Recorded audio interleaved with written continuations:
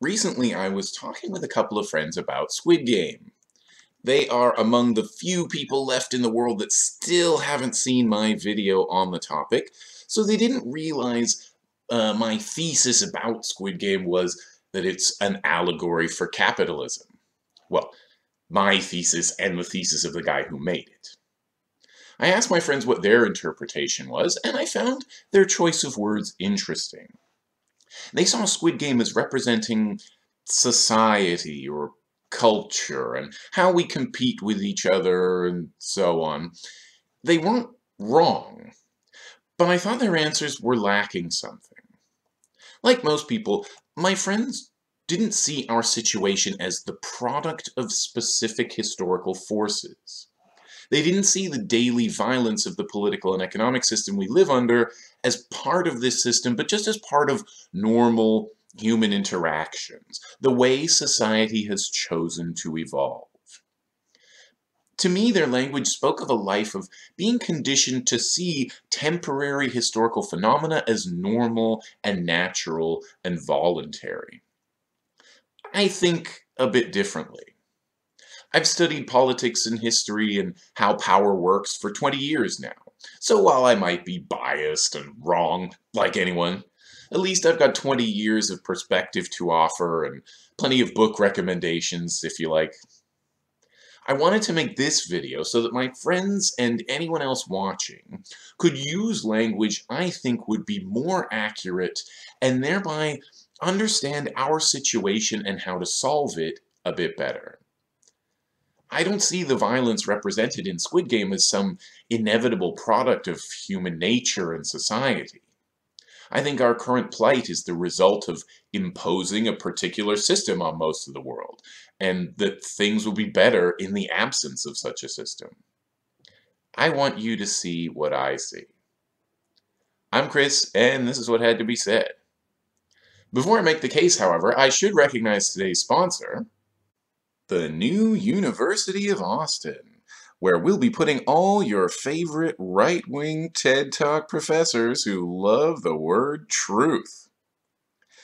It's a veritable who's who of people who give the shine of science to mainstream propaganda. Can't wait to get my PhD in cancel culture. Anyway, the topic of this video will be pretty basic to some of you, but the point of this channel has always been to educate beginners on this subject. I don't care how many views I get as long as people learn. In my head, my audience is usually the people around me that I talk to every day, and what that means is I focus on the basics. If it seems to you like I'm just swapping one vague term, society, for another, the system, you're right, I am. And that's okay, because they're very broad, complex phenomena, and not everyone agrees on the definitions. So I'll explain the two terms, see if you agree. Society is humans interacting with each other. It could be in a tiny egalitarian band or giant hierarchical civilization. All societies have some way of making decisions and resolving conflicts and disputes, and all societies have some measure of shared beliefs, which form their culture. By contrast, a political system is imposed on a society. A minority of the population controls and benefits from a highly organized group called the state that forces the rest of us to work for it. The reason the distinction matters so much is the assumptions behind the different words. We're talking about the difference between humans in general and people in specific, temporary, artificial circumstances that can be reversed. So when I'm talking about the political system or the economic system or systems of power or systems of oppression, what am I talking about?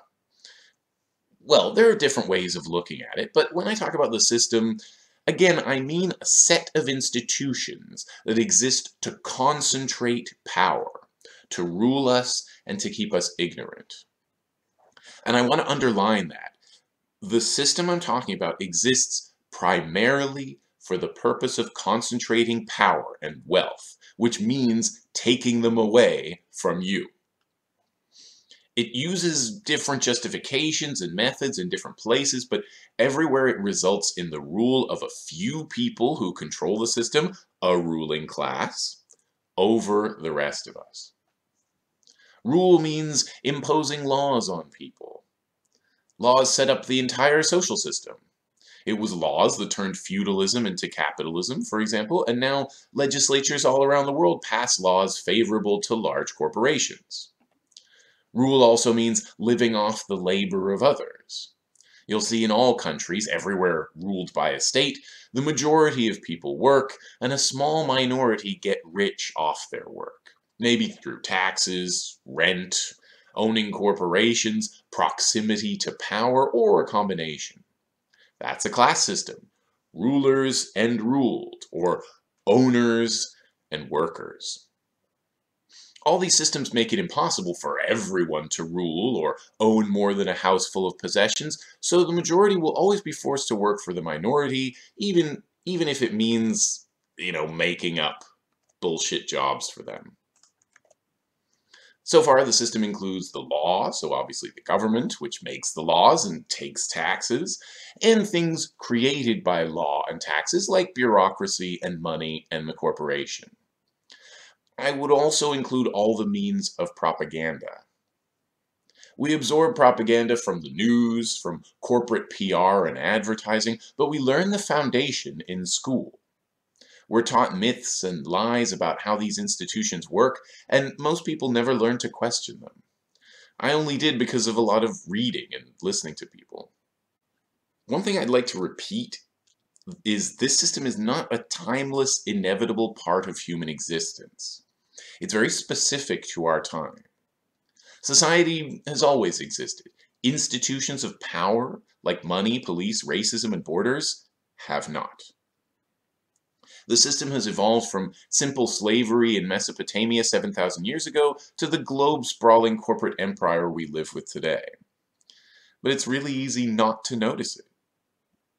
Because while the main tool the system has to force you is law enforcement, in other words, legions of people with guns, possibly even more insidiously, it controls your mind. And that's where propaganda comes in. Propaganda makes the whole system invisible. After all, most people don't know what I mean when I'm talking about the system or the state or capitalism. Everything is normalized. It doesn't even have words sometimes. So nothing is questioned. People don't realize they live under a system, just like fish don't realize they live underwater.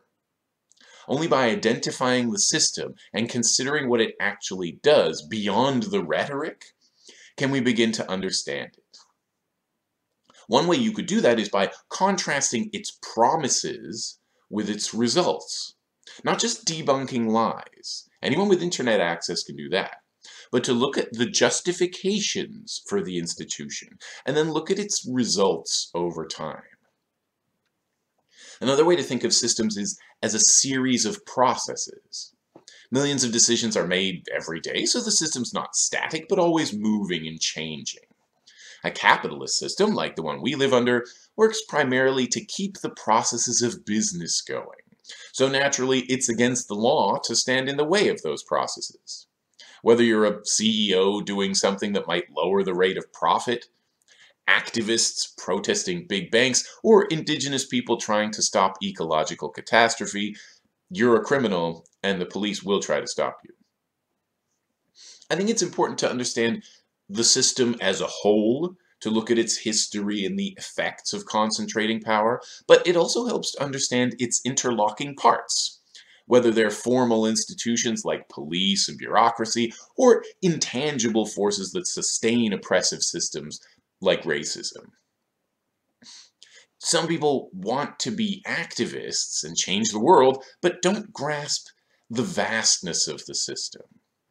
You might say, class society is the real problem, so we should deprioritize racism. Or racism is a much bigger problem than ableism or misogyny. You might go, fat phobia? Psh, I don't care about that. But you should. These are all problems inherent to the system. People spend decades banging their heads against the wall of elections and political parties or giving money to charity, only to find the same problems keep recurring. We've been taught voting and petitions and donating money are the only legitimate ways to change the world. It's propaganda, and we can unlearn it. Another result of a limited understanding of the system is to underestimate the power of systems like law and culture and money on individuals, and overestimate the importance of individuals. Not that people's individual choices don't make a difference, but others in the same circumstances might have done something similar. People end up blaming a few people they've heard of, like the president, George Soros, Bill Gates, and so on, without having learned where these people derive their power from. Only systems of violence could create this kind of wealth and impunity. We think it's all normal because, again, we've been raised on propaganda. Propaganda makes us feel guilty for doing things for ourselves, like taking a break from work. That's because propaganda claims a monopoly on morality. It will decide for you what's right and wrong. Work is right, even if it contributes nothing and you hate it. Not working is wrong, and you should feel bad if you're not constantly making money. Propaganda teaches us we should follow the law, even if we don't believe in it. We should pay taxes, even if we disagree with how they're spent. We should always defer to authority, even if they're wrong. The only legitimate ways to get things done are to go through the political system itself. Even if the system never does what we want it to. The system creates racism, nationalism, patriarchy, and ableism because the more division and hierarchy, the better it is for the people in power. Propaganda gives us enemies, from Muslims to trans people, to divide us further and keep us confused as to who the real oppressors are. Propaganda is the first thing we need to unlearn, because if our thinking is limited to the system, the solution will always come back to the system. Stop climate change? We need a law and higher taxes. Or we need to make it profitable so a corporation will save us. But working through the system like that wouldn't solve anything, because the system exists to prevent change. If you didn't know that, it's easy to confirm. Think about which reforms you think should be passed to improve the system. Then ask why, in hundreds of years of parliamentary tradition, those reforms have never been passed, ever. Why would that be? Well, it could be because they would take away the power of the people who run things. The first step to unlearning propaganda is learning to see things for what they are. I used to think of police as simply part of the cultural landscape. Now I realize they're enforcers for the state, and their job is oppression. I used to think government was buildings and papers and formal processes. Now I see it as a vehicle for empowering the few to rule over the many. Unlearning involves a lot of asking why, and a lot of figuring out that the people you thought were authorities are mostly full of shit. But another essential step in unlearning is to realize the attitudes the system has inculcated in you. It's one thing to think a government is illegitimate. It's another to realize no one should rule over anyone. There are a lot of people on the left who've long ago learned to see certain elements of propaganda as self-evidently wrong, like the idea that states go to war to liberate people, but who still cling to the basic assumptions of propaganda, like states can be democratic and serve the people, or we need hierarchy in police, or everything would just turn to chaos. To really unlearn this stuff, we need to realize no one has the right to rule over others, whatever knowledge or intentions they have. There's no way to rule people for their own good. But we don't realize that, because we've been brought up to believe our own good was precisely the reason for systems of rule, and they're just broken. That's not what I find. All of the supposedly successful revolutions also have so far just repeated the patterns of tyranny in new ways, because not enough revolutionaries are committed to changing more than the people occupying the seats of power and the color of the flag. I often spend the last part of my videos talking about solutions, but only very broadly. For now, don't worry about it. If my arguments in this video are new to you, don't worry so much yet about what the solution to all of this is. It's normal to ask questions like that and to ask, what will replace this system? And the short answer is nothing. What would you replace slavery with? How about freedom? The absence of slavery? What would you replace racism with? How about no racism? I've made lots of videos with longer answers if you're interested, and there are links in the description, but your short-term goal should be understanding how these systems work and unlearning everything they've taught you about themselves. We need to become new people with our minds on liberation, reinventing ourselves, and transforming the culture.